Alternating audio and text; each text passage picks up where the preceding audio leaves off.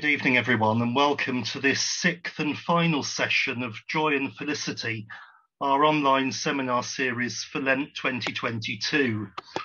Over the past 5 weeks, we've enjoyed some really excellent sessions exploring the theme of prayer book and monarchy, and I'm delighted to see so many of you taking part tonight. Over the last few weeks, I think we've all greatly benefited from the learning of some outstanding speakers. Before I introduce tonight's speaker, let's begin with prayer. Let us pray. Almighty and everlasting God, who of thy tender love towards mankind has sent thy Son, our Saviour Jesus Christ, to take upon him our flesh and to suffer death upon the cross, that all mankind should follow the example of his great humility. Mercifully grant that we may both follow the example of his patience and also be made partakers of his resurrection, through the same Jesus Christ our Lord.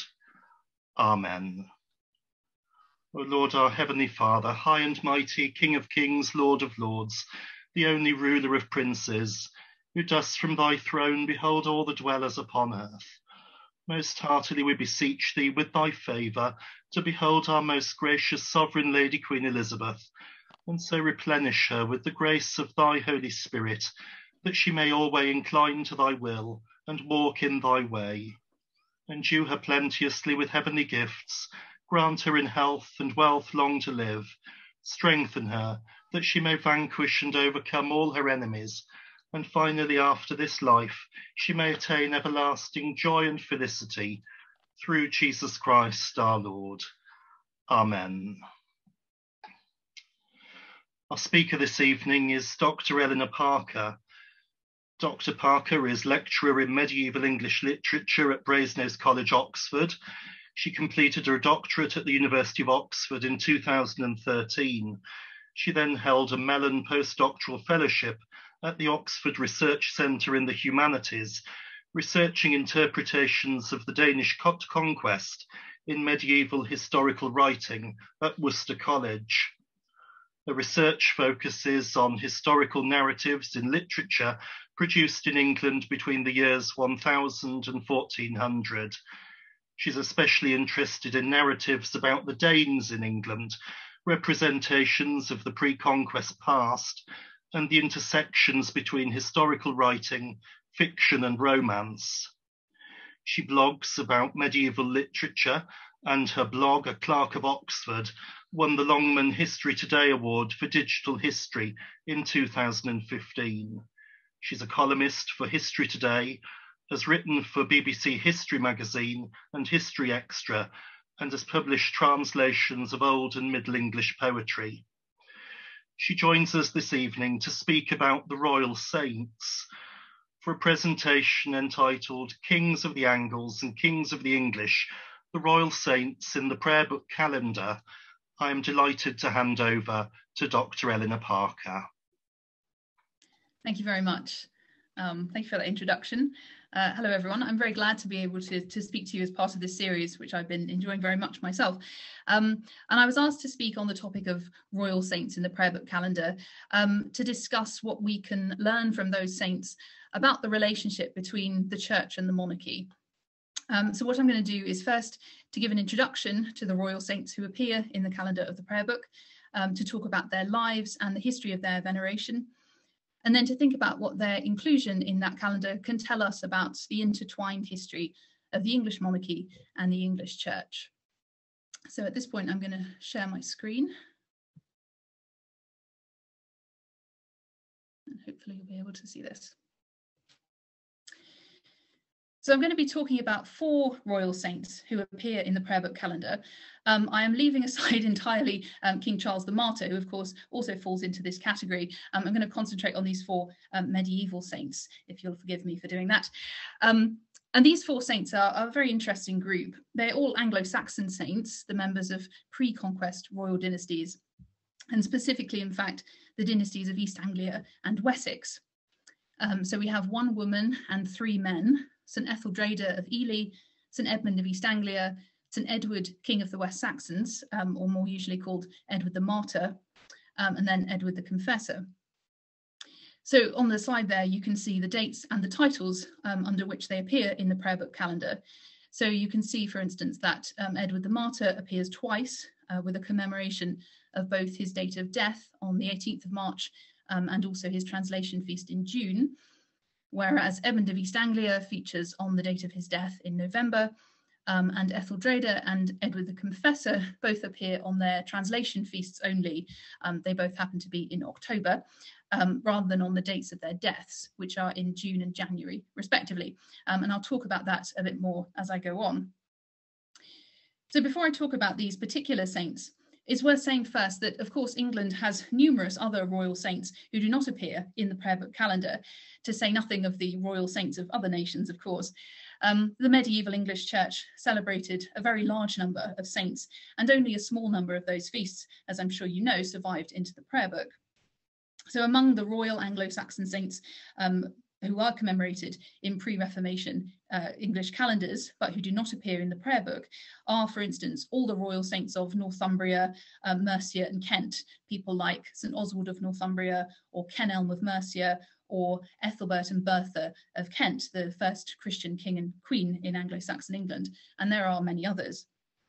And it's worth noting that before we start, as a reminder that these four saints appear in the calendar for a reason, and as the result of a process of selection, rather than because they were the only, or even really the most important necessarily, of England's royal saints.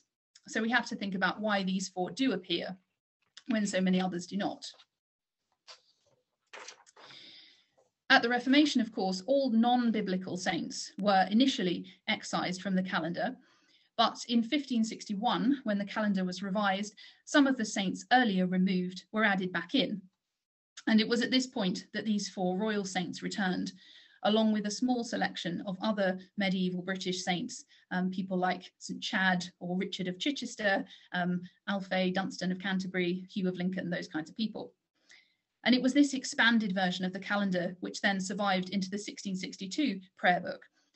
Although some of medieval England's most popular saints did not return, Thomas Becket being the most striking example. So really the presence of these four royal saints reflects the priorities and interests of the mid-16th century, around the time of the 1561 revision of the calendar.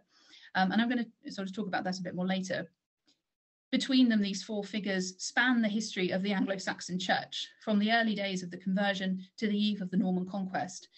And their place in the Elizabethan prayer book signals an important sense of continuity with the Anglo-Saxon church, reflecting a connection between church and monarchy, which had grown up in tandem with the nation of England itself, and which must have been intended to reflect something important about the English identity of the new Church of England.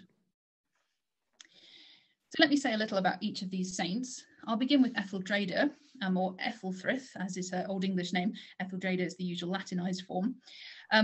Chronologically, she is the first of these four medieval saints, but it also feels quite appropriate to begin with a queen. A reminder, fitting in this Jubilee year, that this country has a strong heritage of royal queenship going back to the very earliest days of the English Church.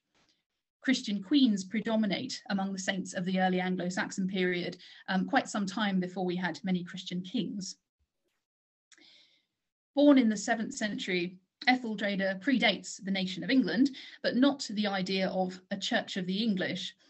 In fact, her story has a prominent role in what was the foundational narrative of the medieval English Church, the Historia Ecclesiastica by the great Anglo-Saxon historian Bede. And it's largely because of Bede that we know so much about Etheldreda's life. She was the daughter of a man named Anna, King of East Anglia, and she was probably born in the 630s, at a time when Christianity in Anglo-Saxon England was still only a few decades old. The independent kingdoms of Anglo-Saxon England separately converted to Christianity over the course of the 7th century, and in East Anglia, the kings went back and forth between paganism and Christianity for a little while. If you want to picture what this period of Anglo-Saxon England was like, we're very close in time and space here to the Sutton Hoo ship burial. It might well have been one of Etheldreda's recent ancestors who was buried at Sutton Hoo. So very much a royal and a high status background.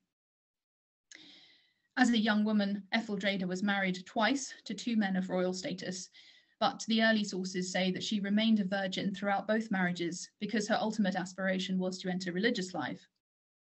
As you might imagine, this caused some tension with her second husband, King of Northumbria, so she parted from him and returned to East Anglia, to lands which she owned around the Isle of Ely in what's now Cambridgeshire. There she founded and led a monastery, a double monastery, a community of both men and women, as was common in the early medieval period. As abbess of Ely, Etheldreda was revered for the holiness of her life, and after her death, she became venerated as a saint. As I said, the main source for her life is Bede's ecclesiastical history. Bede was born a few years before her death in 679, and he had met people who knew her, so he was very well informed about her life. And in his history, Bede not only gives a narrative of her life, but also includes a hymn of his own composition to the saint, suggesting a particular interest in her. And this is a rather lovely piece. I'm quite fond of it because it's an acrostic hymn following the letters of the alphabet on each line, as you can see from the manuscript image and from the translation there. And in this hymn, Bede, he celebrates Etheldreda as an English equivalent to the Virgin Martyrs of the wider church. So he starts off by talking about Agnes and Agatha and Cecilia and so on. And then he concludes, "Our age at length in triumphs such as these partakes through Etheldreda's victories. Queenly by birth, an earthly crown she wore, right noble, but a heavenly pleased her more. Scorning the marriage bed, a virgin wife, 12 years she reigned, then sought a cloistered life. Unspotted to her heavenly spouse she came, virgin in soul, her virgin robe and frame. When 16 winters they had lain entombed, Christ willing it, still fresh and unconsumed. Yea, from their touch Eve's tempter flees dismayed, zealous for evil, vanquished by a maid." So the idea is that Etheldreda is the English and the modern counterpart, the person of our age, to the virgin saints of the early church. But Bede also emphasises the importance of her queenly status. And Etheldreda was the first of a royal lineage of female saints within her family dynasty. At least 3 and possibly 4 of the daughters of King Arna became leaders of religious houses and were honoured as saints, and so did some of their daughters and later descendants. And this is quite typical of what we see in the first century of Anglo-Saxon Christianity. Royal women from all the different Anglo-Saxon kingdoms took an interest in supporting and promoting the new church, often much more enthusiastically than their male counterparts. Over several generations, through the marriages they contracted and the monastic houses they founded, Etheldreda's sisters and their daughters formed a matrilineal dynasty of spiritual and political power in the developing English church. In particular, her sister St. Sixbur, who succeeded her as abbess of Ely, played an important role in promoting Etheldreda's sanctity after her death. So throughout the Anglo-Saxon period and into the later Middle Ages, Ely remained an important monastery. And Etheldreda's legacy as its founder meant that her fame endured for many centuries. It's now, of course, beautiful Ely Cathedral, where the former site of her shrine can still be seen. But she was widely venerated elsewhere too. In medieval sources, she's probably the single most important English female saint among the large number of saintly women venerated in the Anglo-Saxon period. And she's certainly the one most extensively written about in medieval sources, both before the Norman conquest and in the later Middle Ages. As well as Bede, there are later accounts of her life in English, Latin, and Anglo-Norman. And for all these writers, Etheldreda served as the preeminent model of a holy English queen, her sanctity enhanced by her royal status, but also by the choice that she made to put her faith and her desire for a religious life ahead of personal security and comfort. It's presumably because of this status and this widespread popularity that Etheldreda's feast was allowed to return to the prayer book calendar. Her usual feast day in the medieval period was the 23rd of June, but she also has a translation feast on the 17th of October, and it's only on this latter date that she appears in the prayer book. Our second royal saint is also from the East Anglian royal dynasty, a king of East Anglia from almost 200 years after Etheldreda. This is King Edmund, St. Edmund, king and martyr, one of the most important and popular saints of medieval England. Edmund lived in the second half of the 9th century, the period when Viking raids, as depicted on the slide, were first beginning to be a threat to the Anglo-Saxon kingdoms. In 865, a very large Viking army descended on the country and overran almost all the kingdoms of Anglo-Saxon England one by one. They conquered Northumbria first, then they came south to East Anglia, where they killed King Edmund in 869. The actual circumstances of Edmund's death are not certain. It may be that he was killed in battle against the Vikings, but the legend of his death, as it came to be told in the early medieval sources, is that when the Vikings appeared, they demanded money and they told Edmund to submit to them. But Edmund said he would not submit to heathen rulers unless they accepted Christianity, which they refused to do. And Edmund refused to renounce Christ. So the Vikings captured him and tied him to a tree, where they shot at him until, as the Anglo-Saxon sources say, he was covered with arrows like the spikes of a hedgehog. Finally, they beheaded him and hid his severed head so that his people couldn't give him a proper burial.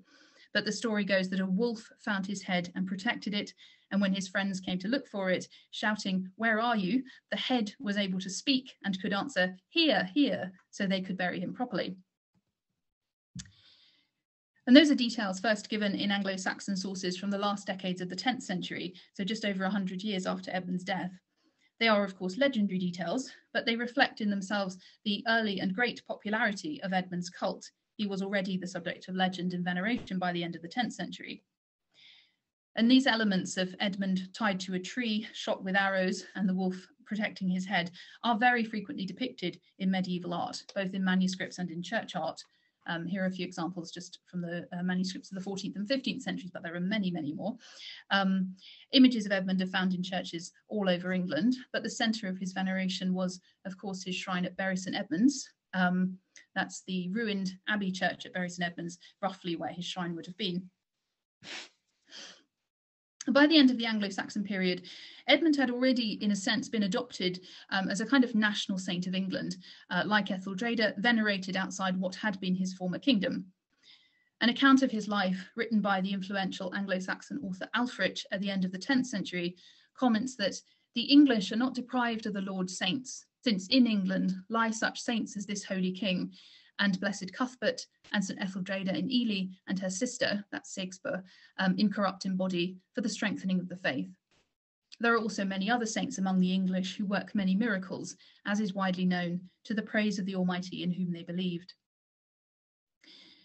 So Alfred, a very prolific author, wrote about many lives of saints, but the fact that he here links Edmund and Etheldreda and Cuthbert out of all the many Anglo-Saxon saints whom he could have mentioned suggests that they already had a particular status by the end of the 10th century, and also that their English identity was an important factor to him.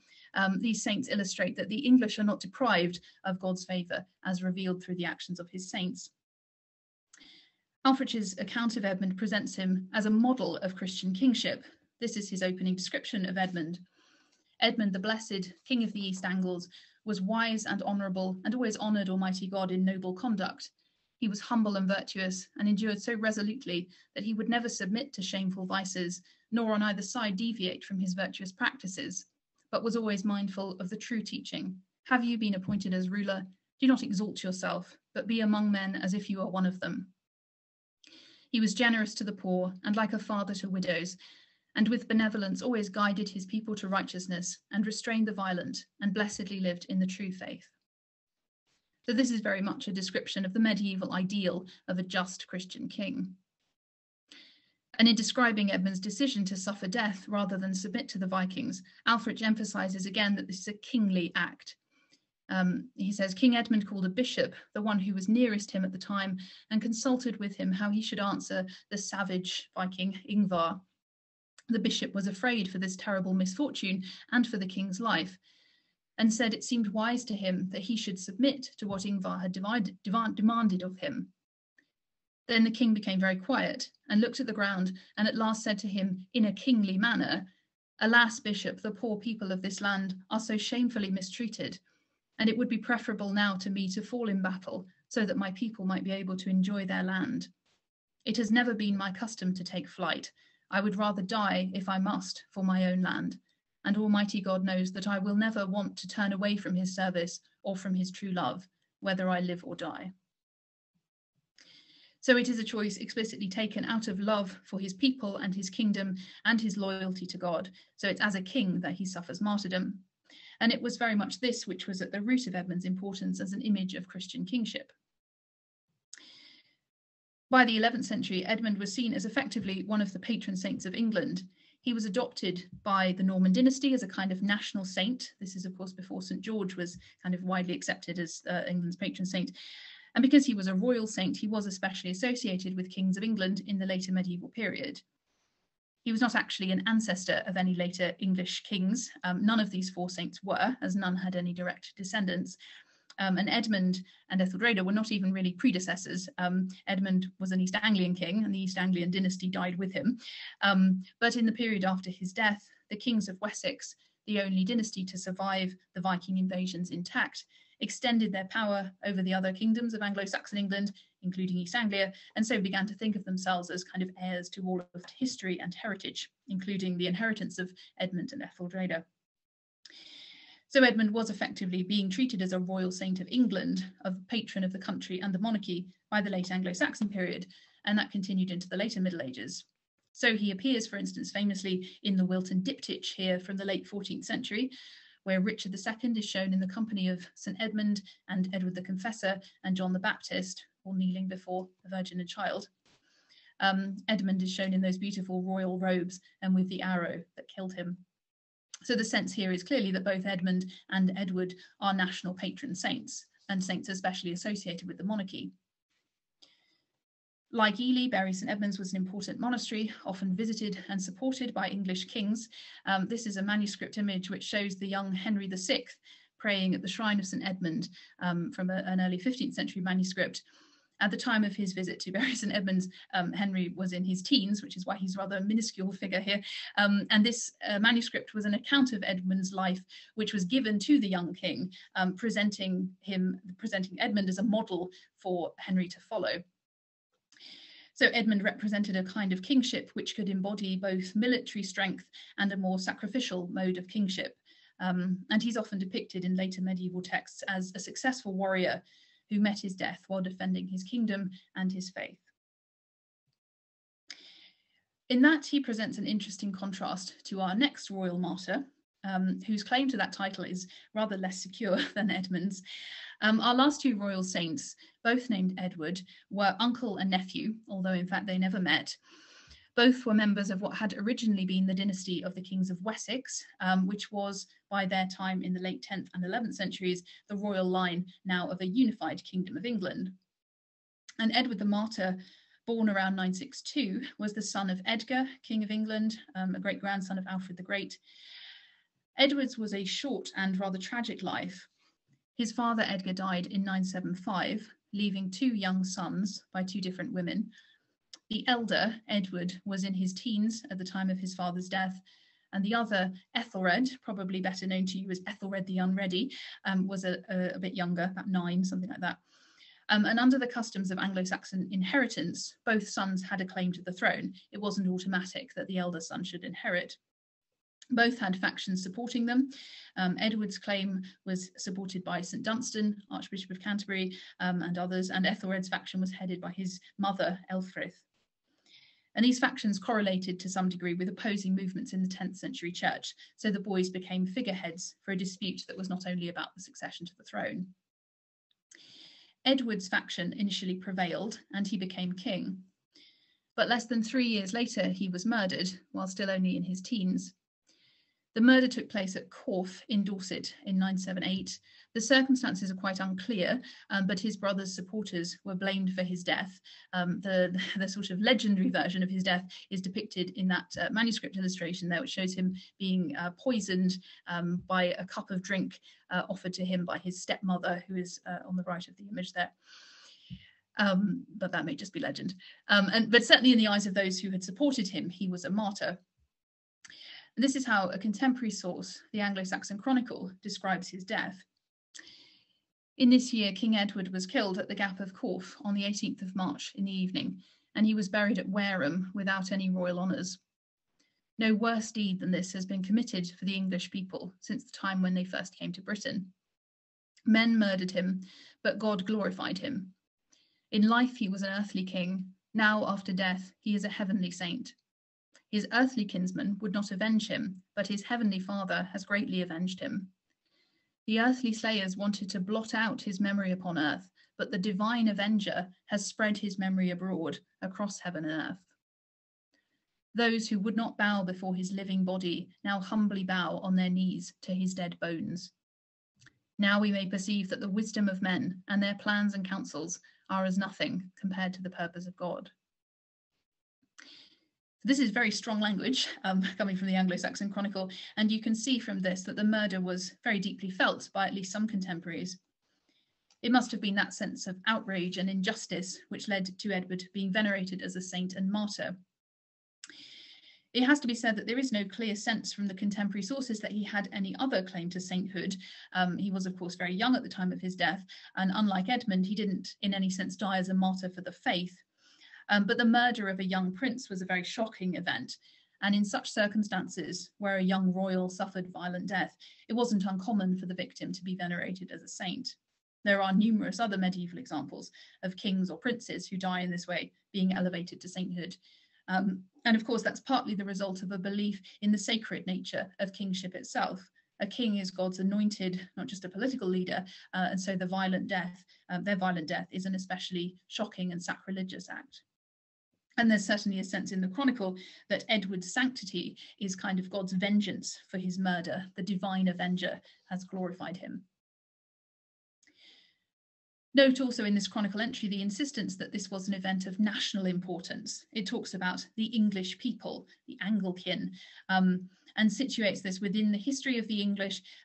So since the time that the English came to Britain, in other words, sort of 500 years earlier, since the Anglo-Saxon settlement.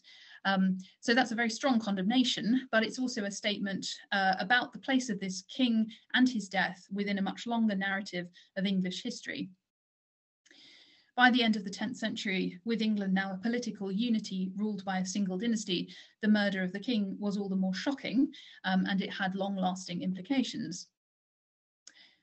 Edward's younger brother Ethelred, who succeeded him as king, was instrumental in promoting his veneration as a saint, no doubt partly to appease those who had been on Edward's side by publicly atoning for the murder, and perhaps also out of a personal sense of regret. Ethelred himself would have been really too young to have taken any part in his brother's death, but he was the beneficiary, and it was presumably done on his behalf. And Edward's death cast a very long shadow over Ethelred's reign, which was troubled for all kinds of other reasons too, and which culminated in the invasion of England by the Vikings.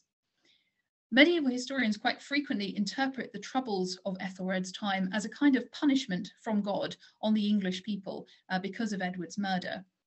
And especially they tend to say that the dynastic upheavals which affected England in the 11th century, when the country was first of all conquered by the Vikings, but then of course by the Normans, could all be interpreted as direct punishment for the murder of the king. That's how seriously they take it. So while Edward is today a fairly minor saint by comparison to the other three that I'm talking about, his death was certainly believed by medieval historians to have had momentous consequences for England and the English monarchy. Edward's shrine was at Shaftesbury Abbey, and if you visit the ruins of Shaftesbury now, you can see the site of his tomb sort of marked out among the ruins. And he appears in the prayer book calendar twice, as I said earlier, on the feast of the 18th of March and also on his translation feast of the 20th of June. And this is perhaps a little surprising, considering that he is, as I said, a rather minor saint, but it's probably explained by the influence of the Sarum calendar on the early versions of the prayer book. Shaftesbury is, of course, in the Diocese of Salisbury, just down the road from Salisbury Cathedral. This image of Edward is from Salisbury Cathedral. So Edward's feast was naturally very important in the Sarum calendar, and that's most likely the reason that he features so prominently in the prayer book. And finally, we come to Edward the Confessor, whose story I expect you already know at least something about. Edward was the son of King Ethelred. He was probably named after his uncle, Edward the Martyr, sort of as part of Ethelred's promotion of his half-brother's cult. Edward was born around 1003, 25 years or so after Edward's death. As a young man, he suffered the consequences of his father's troubled reign. He was forced to flee to Normandy when England was conquered by the Vikings. He only returned to England in 1041. In 1042, he was accepted as king. He married Edith, daughter of the powerful Earl Godwin, but they had no children. And then after his death in January 1066, William of Normandy, a family connection of Edward on his mother's side, claimed that Edward had promised him the throne, with consequences that I imagine you all know. For the Norman regime, Edward's connections to Normandy, and especially this supposed promise to William, were key arguments supporting the legitimacy of the Norman conquest. And it's really for that reason that later kings of England began to venerate Edward as a saint. That veneration was very largely the product of the 12th and 13th centuries, and it was driven by royal support for Edward's shrine at Westminster Abbey. Edward had refounded Westminster Abbey at the end of his life, and his burial there is depicted on the Bayeux Tapestry. And it was there that his veneration really began in around 1138, when the prior of Westminster, Osbert of Clare, wrote a vita of Edward, encouraging a cult which led to his canonization in 1161. On the 13th of October, 1163, yes, he was translated into a new shrine at Westminster, and that's the date on which he's commemorated in the prayer book calendar. The date of his death, the 5th of January, is inconveniently the eve of the Epiphany, and so the translation feast in October offered a useful alternative. In the Middle Ages, Edward was not really a widely popular saint, unlike St Edmund or Etheldreda, but he was consistently venerated by the English monarchy. And this association was especially strengthened by Henry III, who ruled England for a large part of the 13th century. Henry took a particular interest in Edward. He was crowned at Westminster Abbey with St Edward's crown, as subsequent monarchs of England were to be. He supported the renovation of Westminster, he chose it as the location of his own burial, and he named his eldest son after the saint, later Edward I. And it's because of that that Edward once again became a royal name, its bearers including significantly members of the Tudor dynasty, including, of course, Edward VI. So this image comes from a manuscript recounting the life of St Edward, which was originally written for Henry III's queen, Eleanor of Provence, and the manuscript belonged to their daughter-in-law, Eleanor of Castile, the queen of Edward I. So over 2 generations, we see this interest in Edward among the monarchy. And this image depicts the 1163 opening of Edward's tomb. It shows Henry II, Henry III's grandfather, kissing the king's body. The manuscript is extensively and beautifully illustrated, and the illustrations show similarities not only with other manuscripts produced at Westminster in this period, but also with wall paintings made in the 1250s at Windsor Castle. So it's very much a royal manuscript, and it's a particularly vivid illustration of the very close link between Edward's cult and the medieval monarchy. We've already seen that Edward also appears with Richard II on the Wilton diptych. Let's look at it again because it's just so beautiful. And you may know that Edward's tomb still survives at Westminster Abbey. I've shown images of the sites of the destroyed shrines of the other 3 saints at Bury St Edmunds and Ely and Shaftesbury, but Edward's was almost the only medieval shrine to survive the English Reformation when so many others were destroyed. So to draw all this together, I'll just make a few final points. First of all, I think it's worth noting, as this image particularly indicates, the role of later kings and queens of England in promoting the continued veneration of these royal saints. These 4 figures were not all among the most generally popular of England's medieval saints, but they were certainly the most important to the English monarchy, and that is predominantly the reason why they returned to the prayer book calendar. We can distinguish between Etheldreda and Edmund on the one hand, who were genuinely popular and much loved saints, widely venerated across England, and on the other hand, the 2 Edwards, who were very largely saints promoted by the royal family because they were identified as, in some way, saintly predecessors, ancestors in a spiritual, if not a literal sense. And secondly, although in many ways the Book of Common Prayer, of course, represented a self-conscious break from the medieval church, the history of these saints is a reminder that it was not possible entirely to eradicate the medieval past, and nor did all reformers seek to do so. Since its earliest days, the English church had supported and been supported by the kings and queens of England. The very idea of Englishness, of the English as a people or a nation, had been, since the days of Bede, bound up with the history and character of the English church and its saints. The story of these saints is in many ways the story of England itself.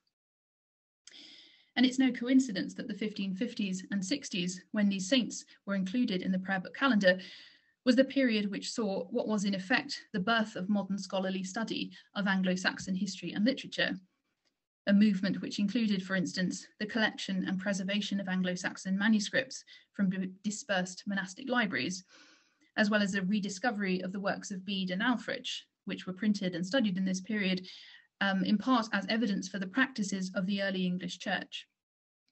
All of this represented a renewed interest in the roots of English Christianity and a developing perception of the Anglo-Saxon period as a formative time for both religious and national identity in England.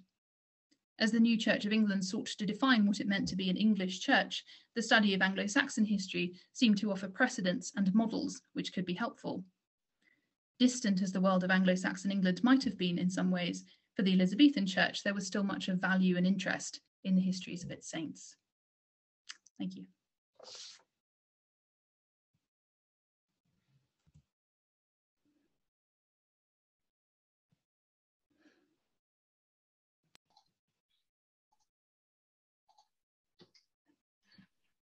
Dr. Parker, could I thank you very much indeed for that fascinating presentation. We come now to an opportunity for questions and comments. If anyone wishes to ask a question, you can do so either by raising a yellow hand on the screen, or you can type a question into the chat box, whichever you prefer. Any questions for Dr. Parker, or comments, observations?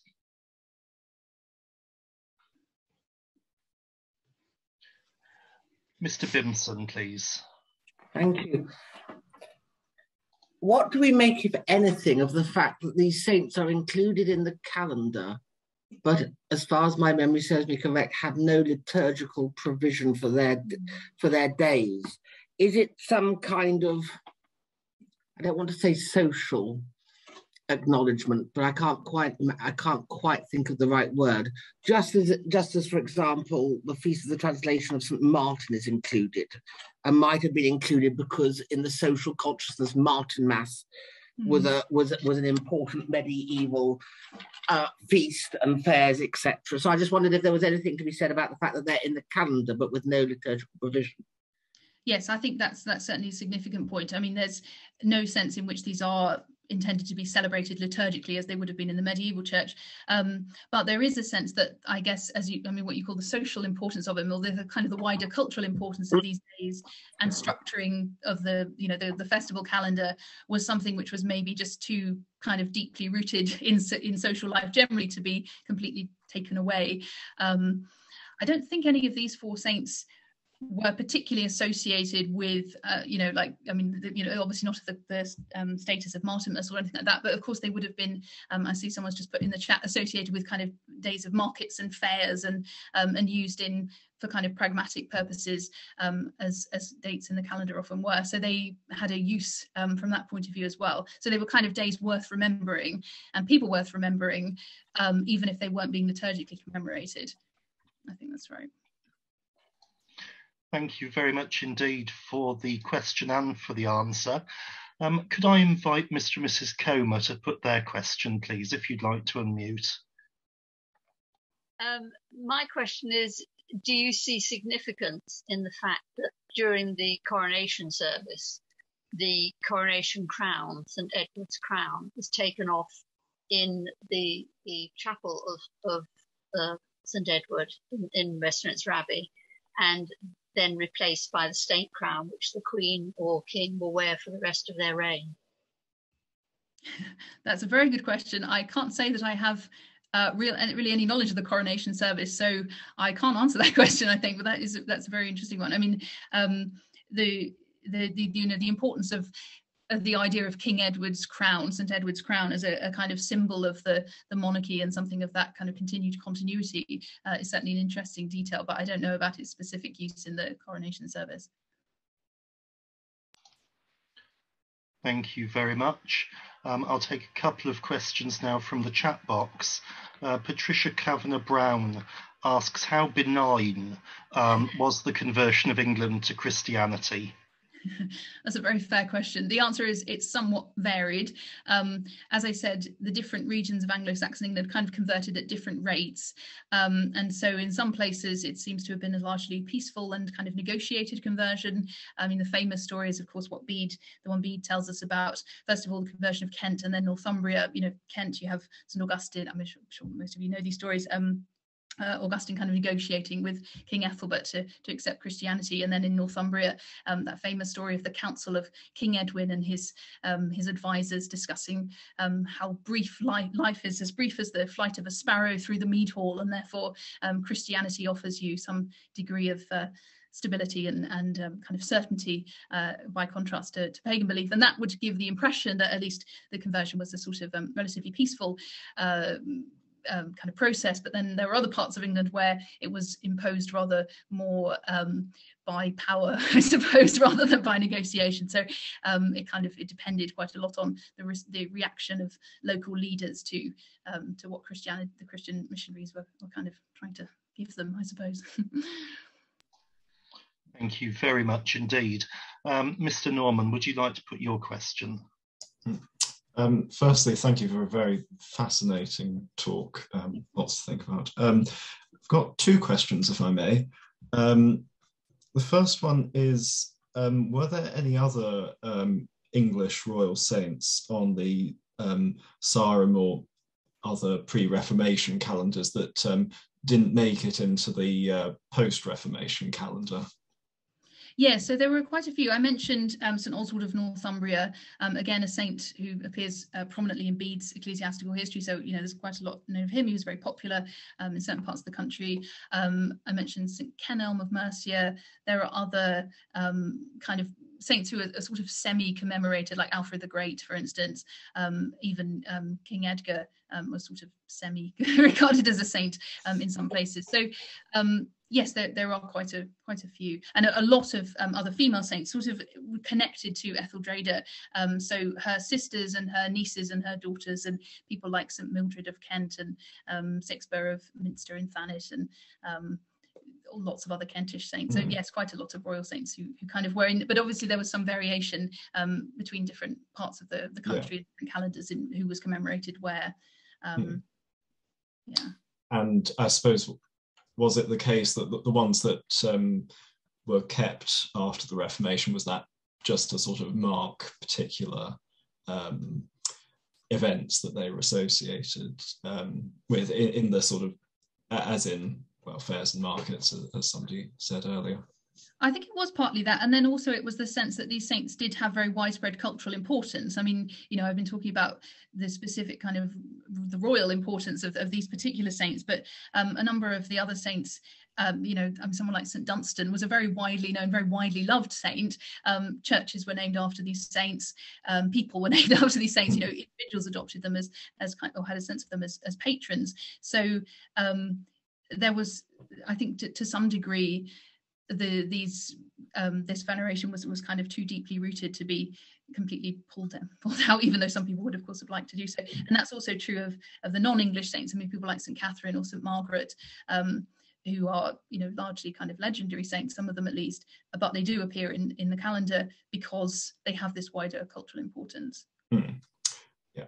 And then the other thing I wanted to ask was, which I think already touched on, which was, were any of the royal saints that of the four that we were speaking on, were any of them particularly venerated more than the rest of the four?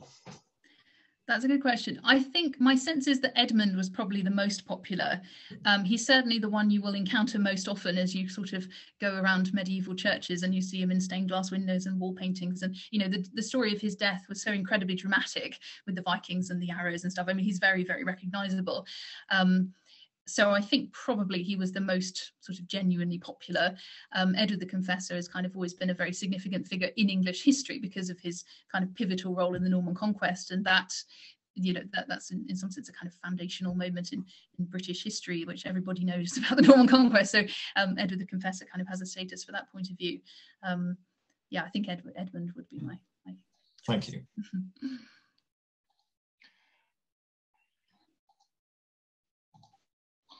and one's only got to go to Pickering in North Yorkshire, where I grew up, and sang Matins first under the wall painting of St Edmund, full of arrows.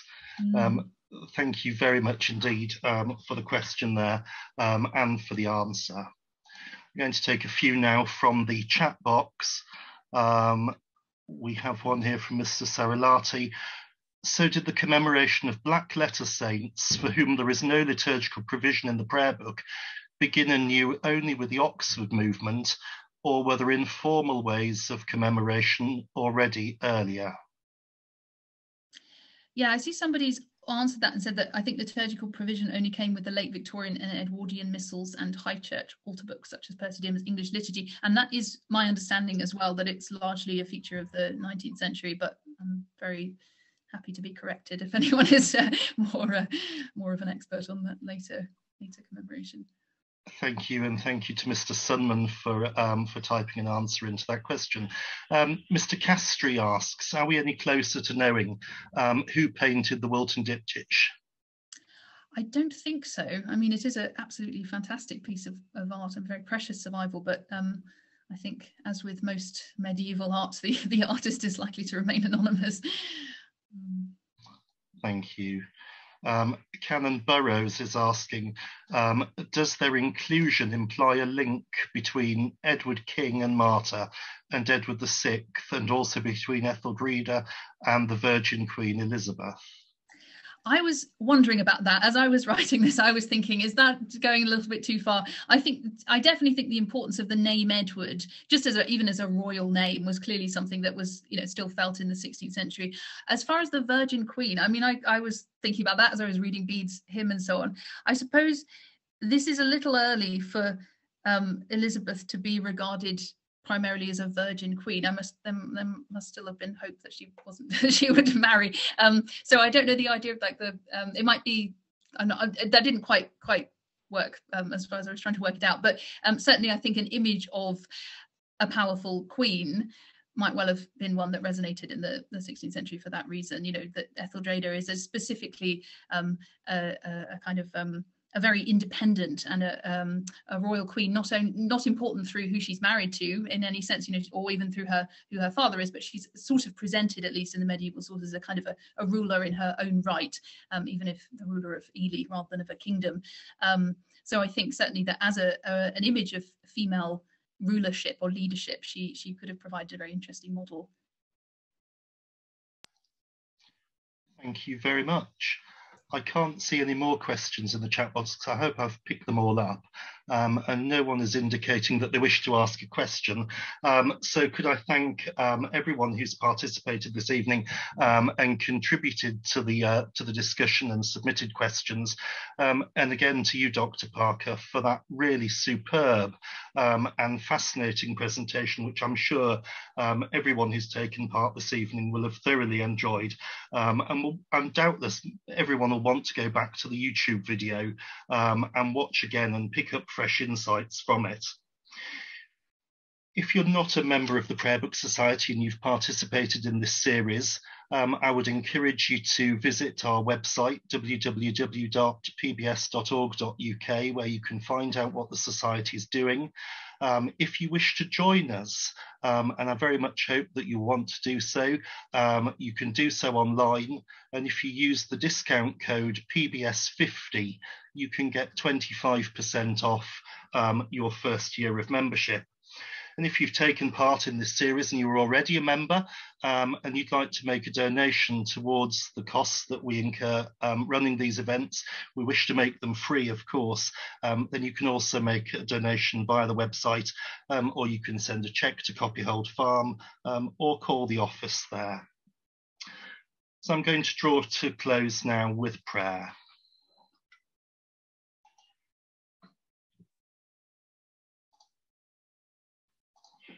Let us pray.